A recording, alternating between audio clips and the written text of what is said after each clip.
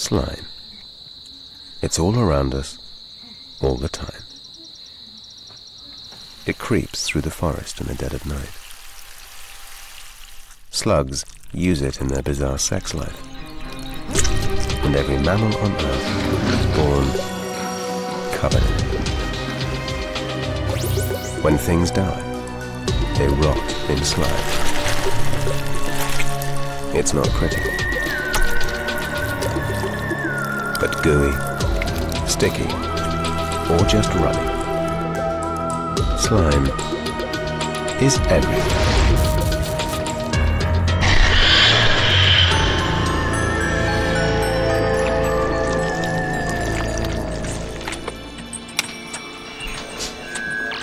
Most of us don't realize it, but every minute of every day, we're surrounded by slime. You know that fur you feel on your teeth in the morning? Yes, it's plaque, but it's also a biofilm of slime. Bacteria secrete it, so they can stick to your teeth. There's no getting away from it. Slime is everywhere.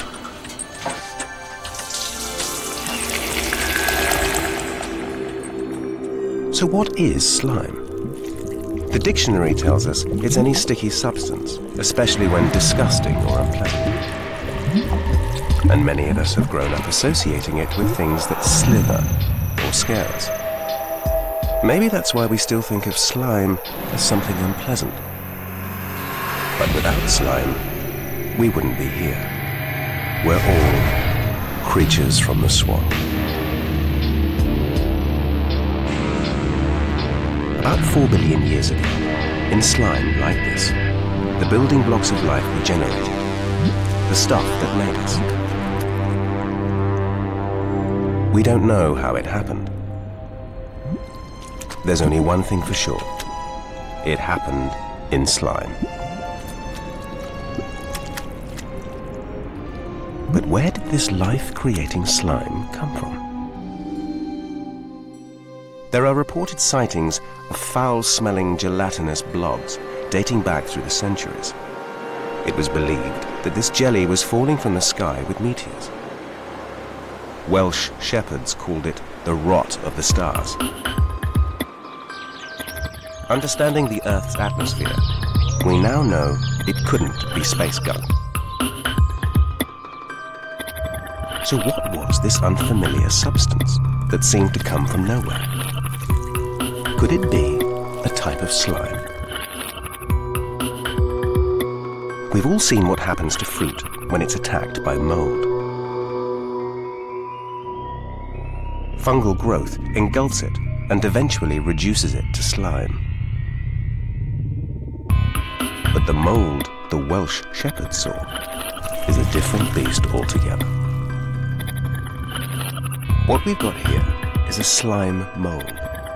A glistening mass of mucus that swarms over and engulfs its prey. It's frighteningly intelligent.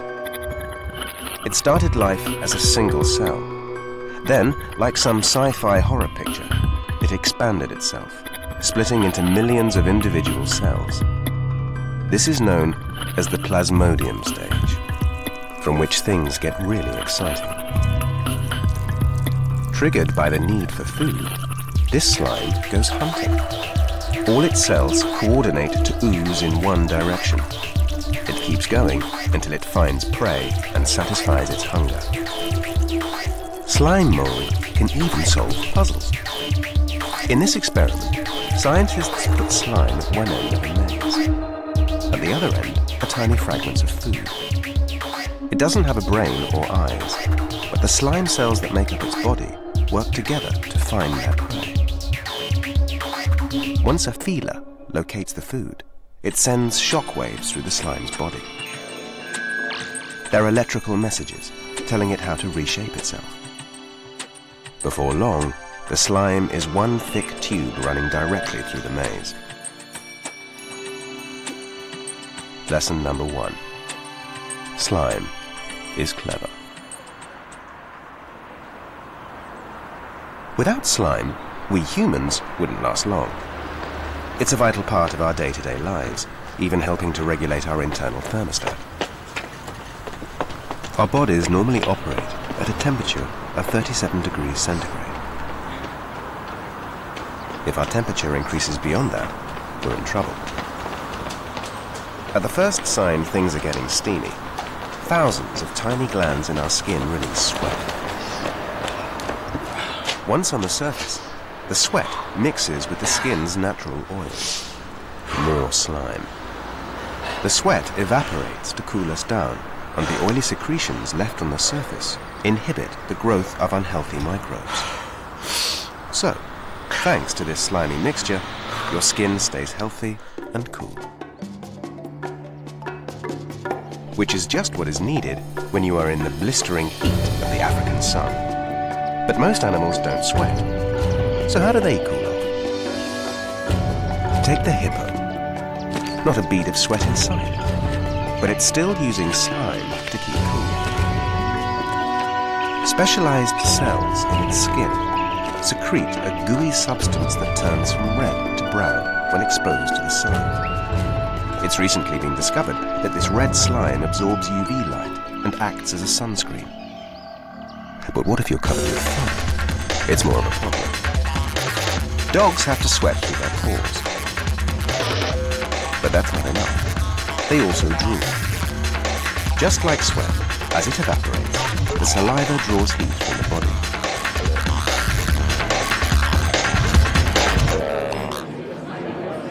We humans drool for a more obvious reason, to help our food go down. Every day, your salivary glands release more than 5 coffee cups of slime. And that's a lot of slime. And sometimes, the slime we swallow isn't even our own. Wherever there is food, there are flies. This one is found almost everywhere.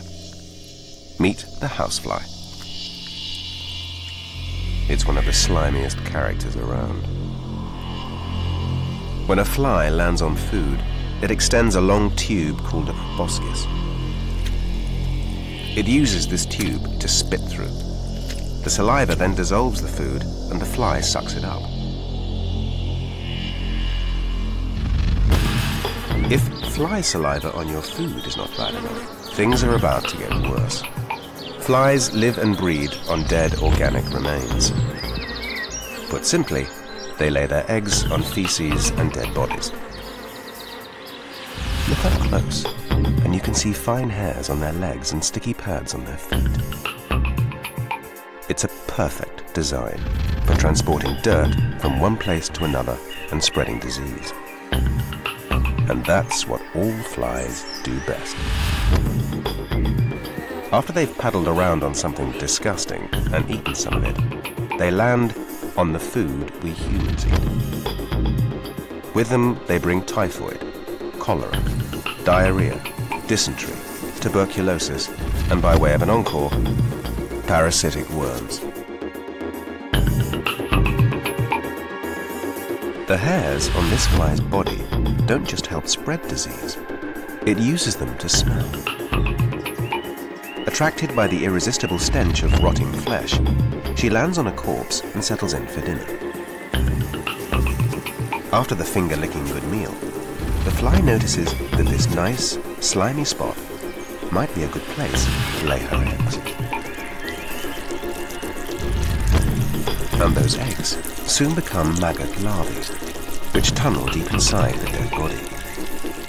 Then, just like their parents, these maggots release liquefying enzymes and feast on the rich mush of the corpse's flesh.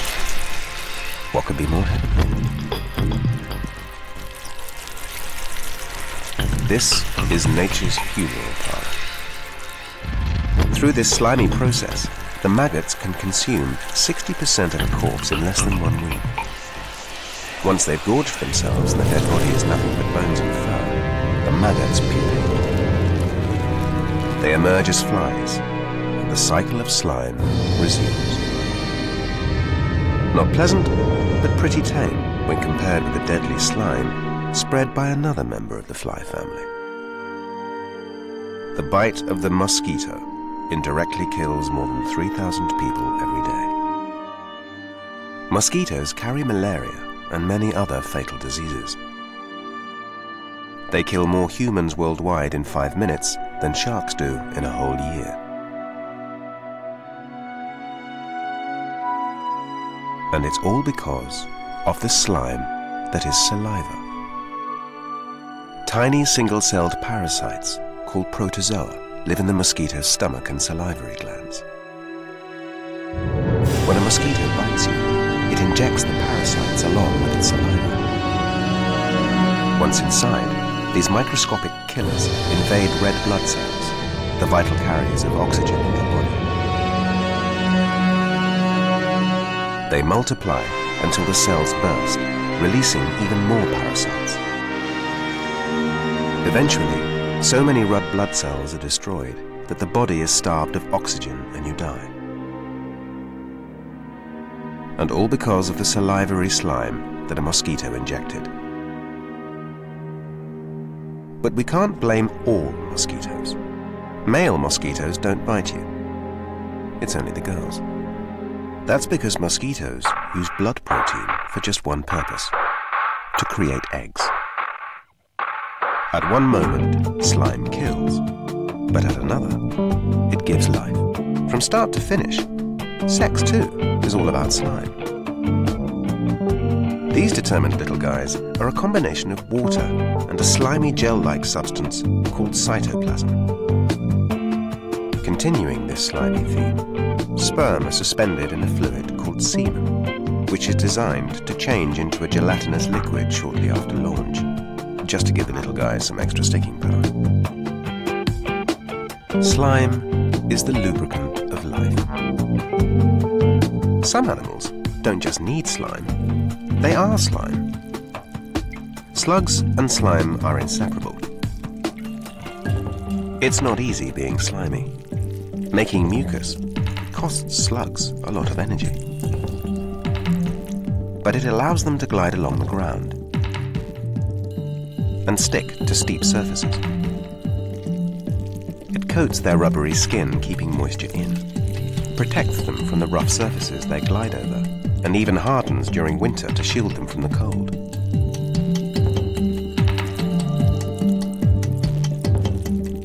But get this, for slugs, slime is also sexy. This slimy character is cruising for a mate. It's doing it by following the trail of another slug. Any slug will do. That's because, like all slugs, this is a hermaphrodite. It's both male and female. If it gets really desperate and can't find a mate, it can just have sex with itself. Finally, our slug embarks on a ritual that most guys would run a mile from: penis jousting. A slug's penis is a magnificent weapon. It protrudes from its head and measures 1/3 the length of its body. After an impressive amount of foreplay, which can sometimes last over 36 hours, they finally take it in turns to release sperm. So far, so good. But things aren't over yet for the happy couple. After mating, some slugs separate their entwined bodies by biting off their own penises. In the slug world, staying celibate has some definite advantages. Just like a slug, bacteria also secrete a protective layer of slime around themselves. And it's this slime that allows bacteria to live almost anywhere, from volcanic vents to Arctic ice. All bacteria secrete slime. It protects them from chemical changes going on around them and allows limited movement, doing away with the need for appendages like legs or fins. Bacteria simply use their sticky slime to attach themselves to almost anything. And human skin is no exception. Every square centimeter of our skin is host to 5 million bacteria.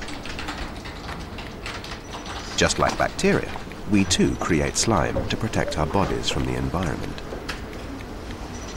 An itchy nose is often quickly followed by a flow of mucus. It's an allergic reaction caused by something in the air. probably pollen from the flowers.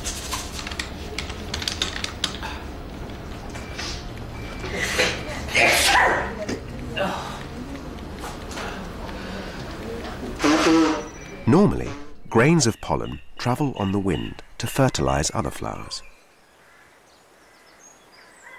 The pollen grain lands on the moist female part of a plant and explodes. Unfortunately, that's also what happens when pollen gets up your nose. But it's slime to the rescue. A runny nose is a good sign. The sticky slime bogs down anything that's trying to get in. More watery slime is produced to flush the pollen grains away. It's acting as a protective barrier. And that's one of slime's most important roles in nature: protection. On the beach, there's an animal taking slimy protection to another level, using slime to build himself a castle. At low tide, you can see little turrets sticking out from the sand. This is the home of the sand mason. The worm uses mucus from its mouth just like cement. It glues together sand grains and fragments of shell to build a tube. It looks a haphazard process, but speed it up and things become a lot clearer.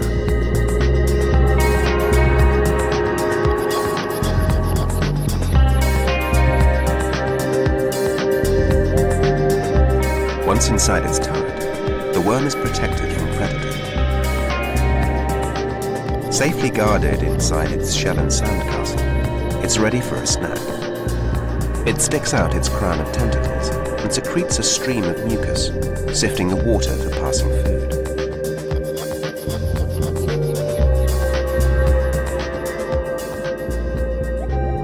Head out to sea, and you'll find many animals that rely on slime for survival.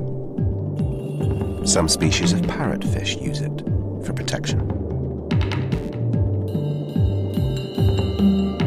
Each night, they go to sleep in a self-made cocoon of slime. It takes half an hour to create, but provides an effective hiding place from sharks that prowl the reef. Open at both ends to allow fresh water to flow through, and foul-smelling and tasting, the cocoon is a good deterrent to nighttime predators. The sharks cruise by and the fish sleep safely, in the shelter of their mucus nightgown. Come morning, the parrotfish are awake and picking at the coral. They're feeding on it because it's coated with a delicious slime.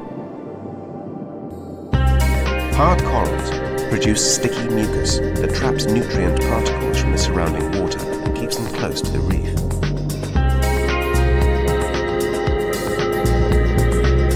Reef dwellers feed on the nutritious slime. But importantly for the coral, some of the mucus falls to the sand below, where bacteria, chomping on it, secrete antibiotics that help the coral stay healthy.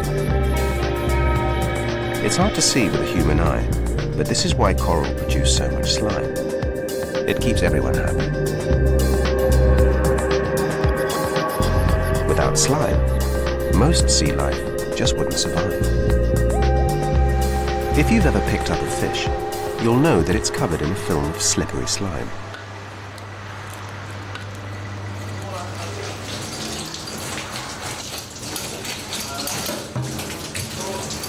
And you might also know that the slime is difficult to wash off your hands. What you may not want to know is that the slime contains mucus, just like the goo that comes out of your nose. Fish produce it for the same reason as we do, to help protect themselves from infection. It's created when a protein called mucin, made in the fish's skin, mixes with water and becomes mucus. A layer of slime surrounds the fish like a coat of armor, making it impossible for bacteria, fungi, and parasites to get through. They can't attach to the scales because the slime makes it too slippery.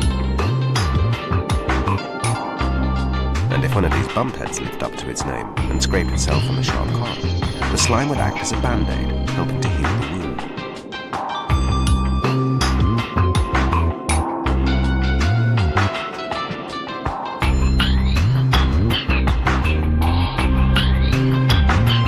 wound. Slime also allows fish to swim more efficiently by smoothing over the scales and reducing friction.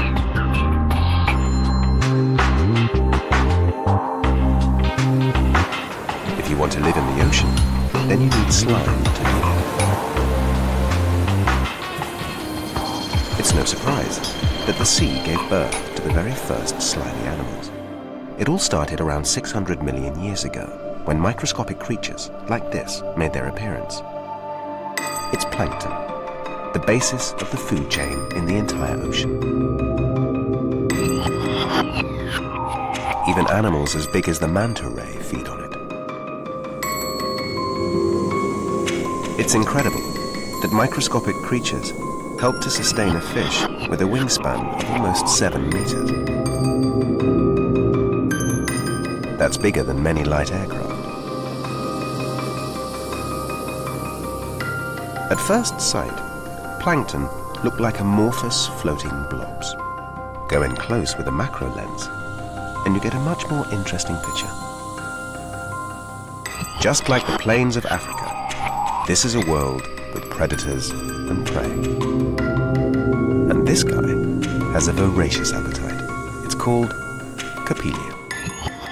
The microscopic Copelia is possibly one of the smallest animals capable of seeing images. Moving lenses channel light down optic tubes to light-sensitive receptors, allowing them to track down the prey they need to eat their own body weight in food every day.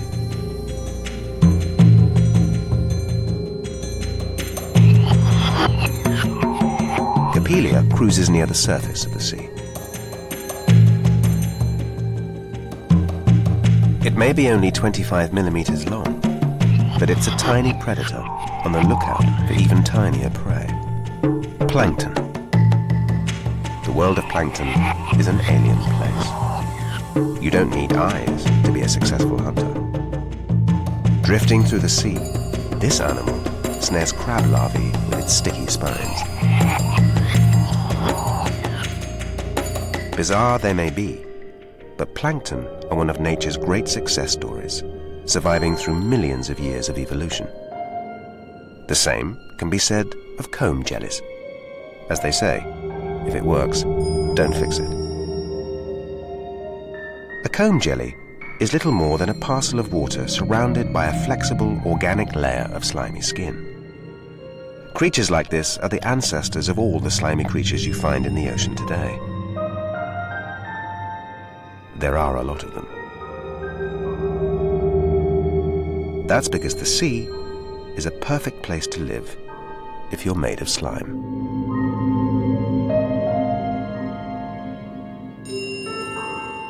If you haven't got a rigid, bony skeleton, then you need something to support your body.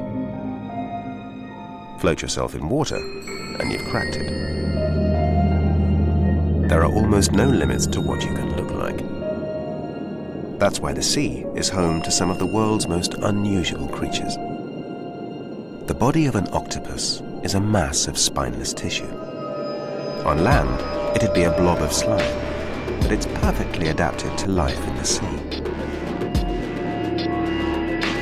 In fact, this spineless wonder is one of the deadliest hunters on the planet.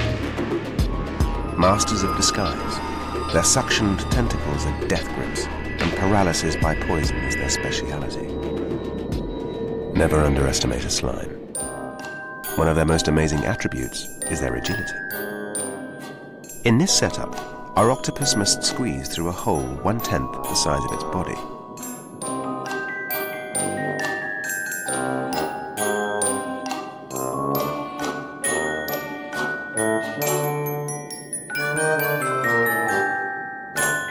The only thing that limits where it can go is the size of its beak, the only bony part. Using its tentacles to feel its way around and pull itself forward, it soon makes it through. These guys are the Harry Houdinis of nature. masters of escape and masters of capture. And if an octopus catches hold of you, there's no escape. Each tentacle works as an individual, controlled by a nervous system that can even work independently from the main brain. Cut off a tentacle, and for a while, it will still grip you. Its suckers hold on tight. A new tentacle will grow back to replace the missing one. What it boils down to is that octopus are all but indestructible. They're incredibly strong. And with up to 2,000 suckers to hold on with, it's almost impossible to break their hold. Octopus can grow to immense proportions. This is the Pacific giant octopus, the largest octopus in the world. It can weigh more than 45 kilograms, grow to a length of around 6 meters, and live at depths of up to 762 meters.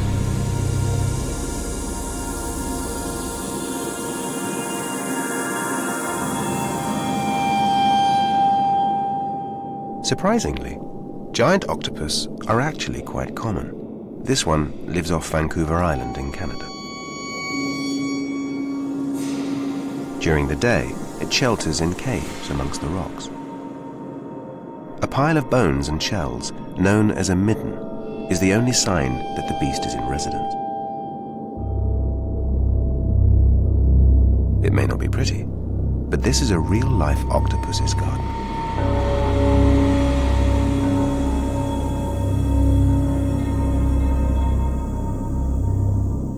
Year by year, the remains of octopus's victims pile up, a gruesome reminder to passers-by to keep out. A giant octopus lives here.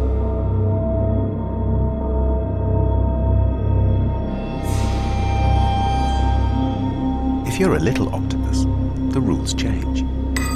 This tiny creature doesn't want you to know it's around. It's so good at hiding itself away that the mimic octopus was only recently discovered. It lives on the shallow, muddy shores of Southeast Asia. With no coral or rocks to hide amongst, it's developed a unique way of defending itself.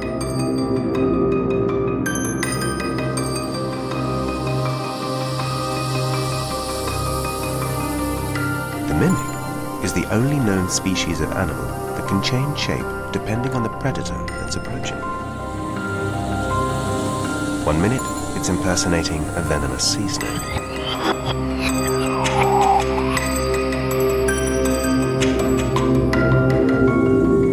The next, a flatfish.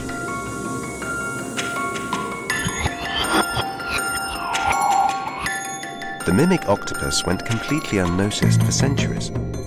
Maybe because it looks different every time you see it. It was only in 1998 that scientists realized they discovered a new species.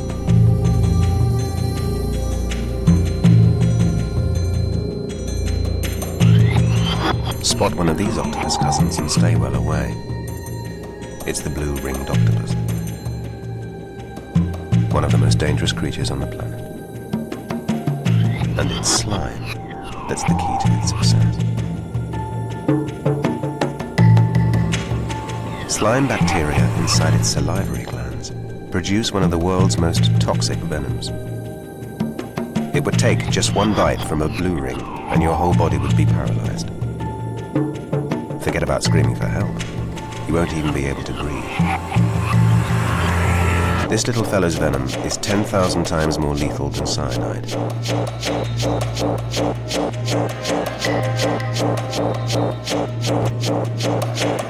And there's no known antidote. It's death by blue ring if you get bitten. In fact, several people each year succumb to blue ring venom and die.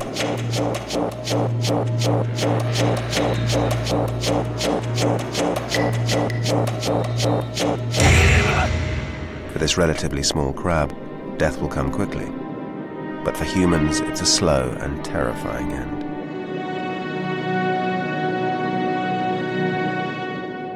begin with, you may not even realize you've been bitten. A blue-ringed octopus bite isn't painful. But then the symptoms start.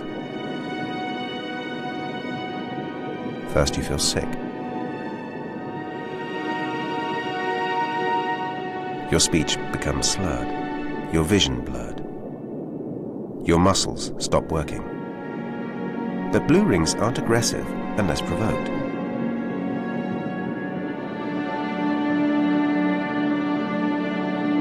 If a potential predator approaches, it warns it to stay away by flashing bright blue circles and stripes.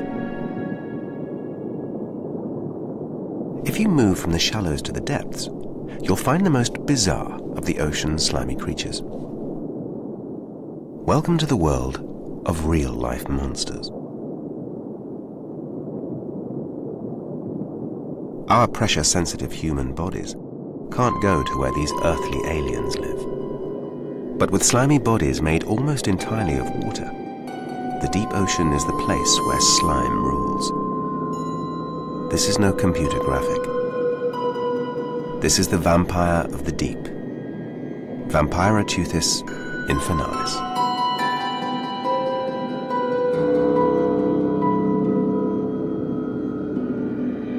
The ghostly form of the blood-red vampire squid. Its name comes from the caped appearance of the webbing between its arms and eyes that appear red in some light conditions. It's only 28 centimeters long, but its eyes are as big as a large dog's. Compared to its body size, they're the largest in the animal kingdom. And he certainly needs powerful eyesight, living in almost total darkness at depths of up to 1,500 meters.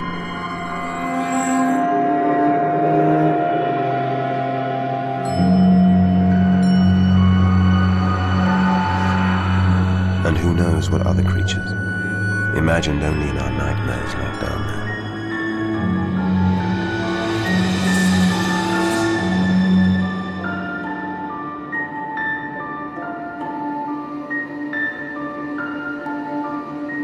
Nearer to the surface, slime can be just as deadly. It is thought that jellyfish have been drifting the ocean for over 600 million years. They float through life, letting the ocean currents bring food to them. Like a living sieve, they fish for plankton with their long, sticky tentacle. Their bodies have no hard parts at all. They're no more than a pulsating sack of slime.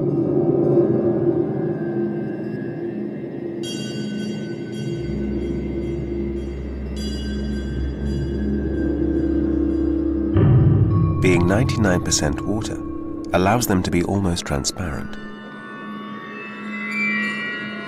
Predators can't see them, and prey doesn't avoid them. When conditions are right, they mass together in vast, frightening swarms.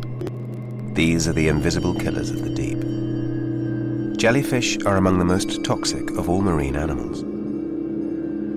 And this bluebottle, or Portuguese man of war, really packs a punch. Just one touch from its long drifting tentacles, and you're injected with venom.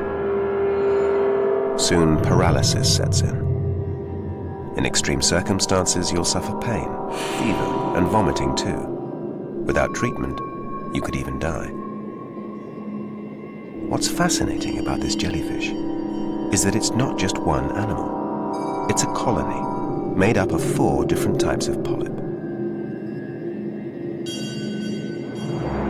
The float is a single individual gas-filled polyp that serves as the mothership. Below the float hang long tube-like polyps, all individual animals. In jellyfish, we usually call them tentacles.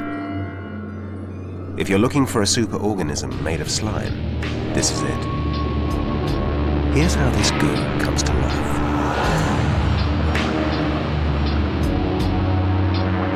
Below the float, curtains of polyp tentacles spread out. Some are the sex organs of the colony, sacs containing either ovaries or testes. In addition to the sex organs, you find the sensory tentacles, highly sensitive to touch and temperature. Come into contact with one of them, and the whole colony knows you're around. And you'll certainly know about it, as these are also the killers of the colony.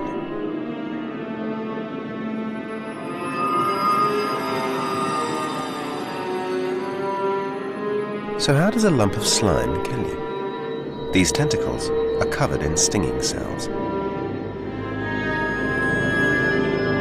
Here are the tiny killers in close-up. There are thousands of them on each tentacle, each one capable of firing a venom-tipped harpoon. The venom is a neurotoxin.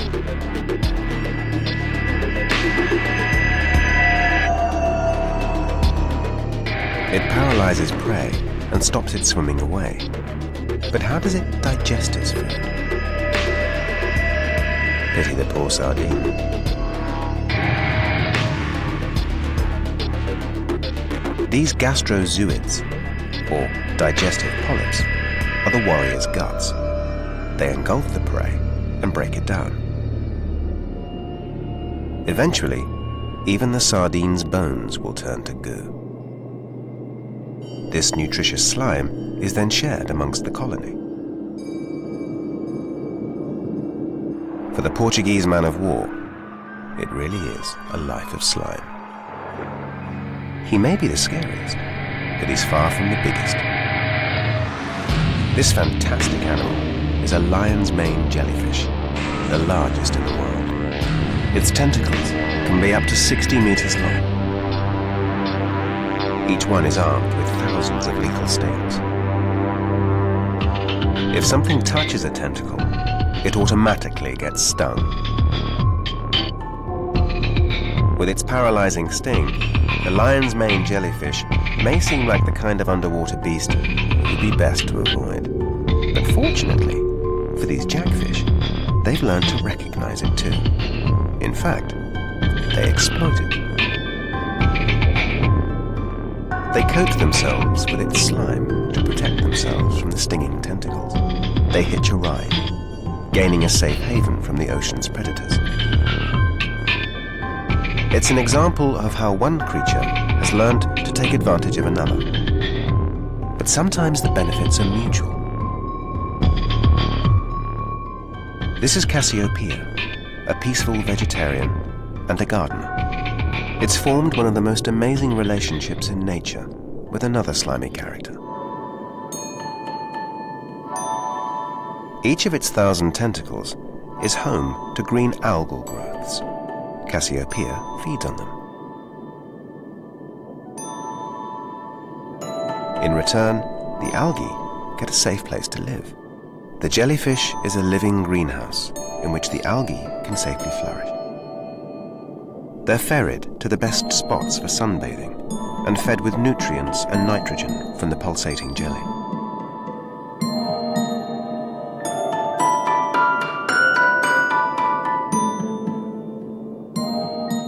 This relationship, where both parties benefit, is called symbiosis.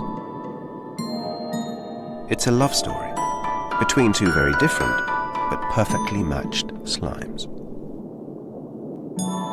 If you can't find protection with another animal, then shells make an ideal home for a slimy, soft-bodied creature. This is a cone shell snail. But don't be deceived by its appearance. It's not home to your average mollusk. This snail is deadly.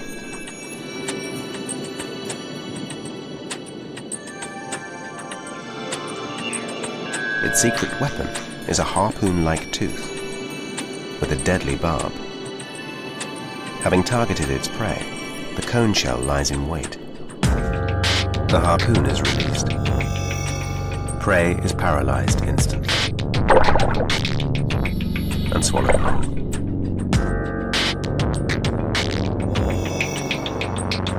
And throughout the attack, the snail remains safely in its shell. Other mollusks have found a different way of protecting themselves.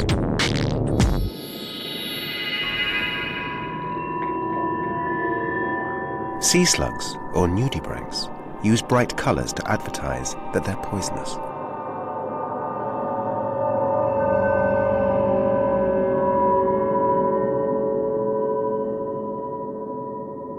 By absorbing toxins from their food, they can make themselves noxious to predators. But not all nudibranchs are capable of this. Some are quite harmless. They're just faking it, but the tactic still works.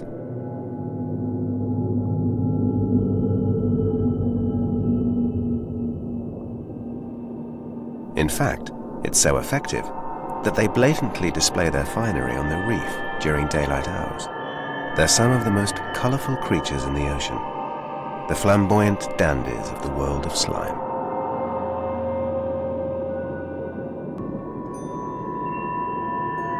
Less ostentatious is the sea slug's unfortunate prey, the sea squirt. They may seem insignificant blobs on rocks, filtering plankton from the passing water, but there's something incredibly special about them. Go back a stage in their life cycle, and something extraordinary emerges. In the tadpole stage, they have a primitive backbone, a distinct line of nerve cells running the length of the body.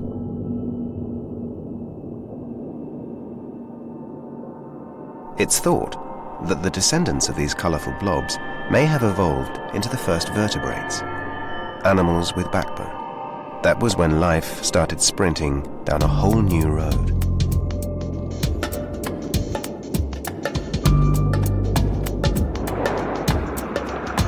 Nothing so important or life-changing has evolved since. A blob of slime came up with the key to life out of the water.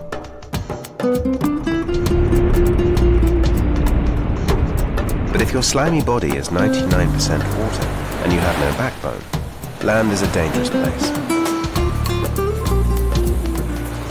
This Portuguese man-of-war jellyfish is literally all washed out. It has no rigid skeleton, and without the support of water, it can't move. In the hot sun, it will soon dehydrate and die.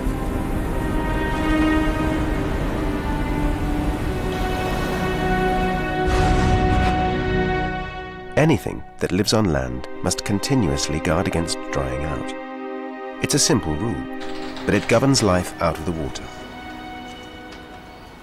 It's a rule that applies to big and small. Even the thousands of tiny droplets that fly out of your nose when you sneeze.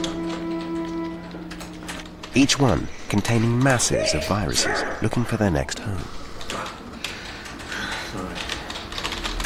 These rhinoviruses can survive on the skin or on inanimate objects for as long as 3 hours.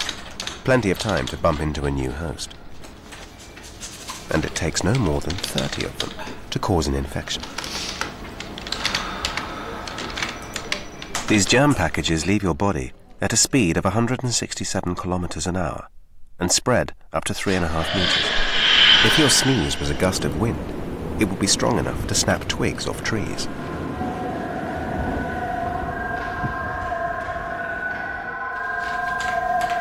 If the germs are very lucky, they will find their way down an unwitting victim's throat, where they can multiply in a warm, wet environment.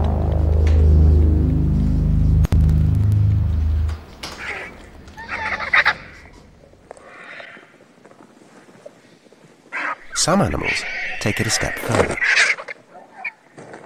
Vultures spend their lives surrounded by germs, delving amongst the slime of carrion, dead, rotting bodies. That's why vultures have fewer feathers around their neck and head. There's less for the slime to hang on to. Fly maggots have already infested this carcass. In the end, there will be nothing left. Just slime.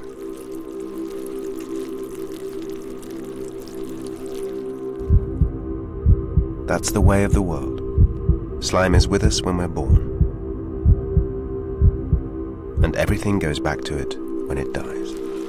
Slime is death's faithful assistant, but it may also hold the key to life in the future. It's recently been discovered that the slime produced by slugs could help us build supercomputers. The slug slime contains crystals that hold enormous amounts of information. So why would a slug travel need to hold information.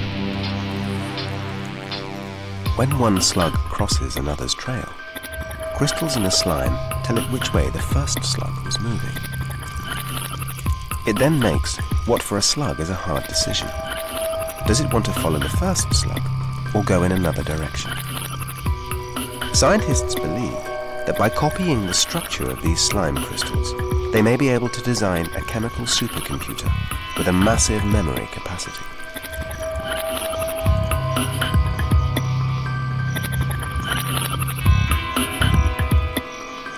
That's the thing about slime.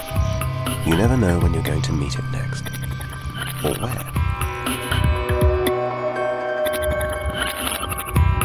Slime may even travel from planet to planet.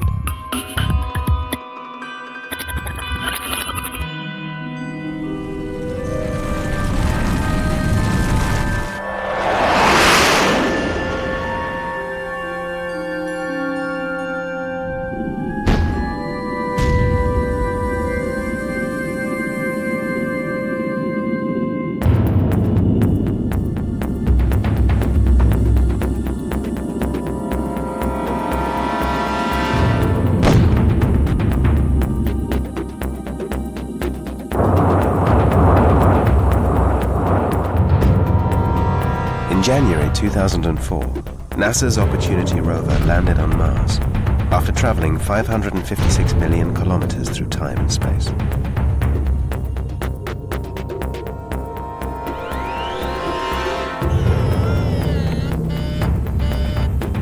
Its mission?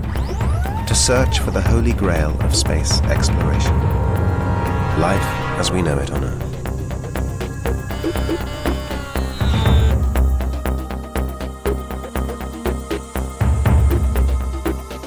Take a look at this photo taken by the rover. Now look at this. This is a slime mold on Earth drying out.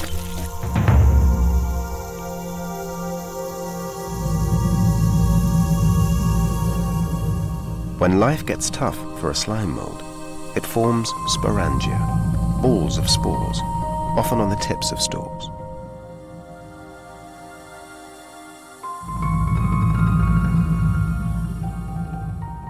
The sporangia burst, and spores are dispersed by the wind. And the life cycle begins again.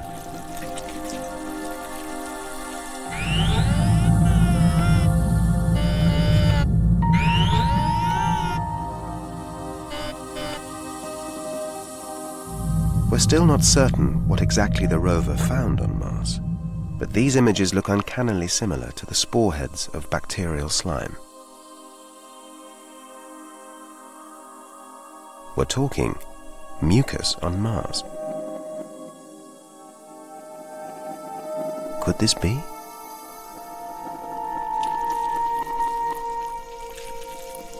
One wild theory is that the Earth was hit by a massive meteorite 1.5 billion years ago. Pieces of rock were blasted into space, and their path took them to Mars. Miraculously, they may have transported slime spores with them. And, as luck would have it, they landed during the watery epoch on Mars. Is this a mat of slime? Is this a fossilized slime root? Are these balls of slime spores? It's straight out of science fiction. Biological spores crossing the solar system and colonizing another planet.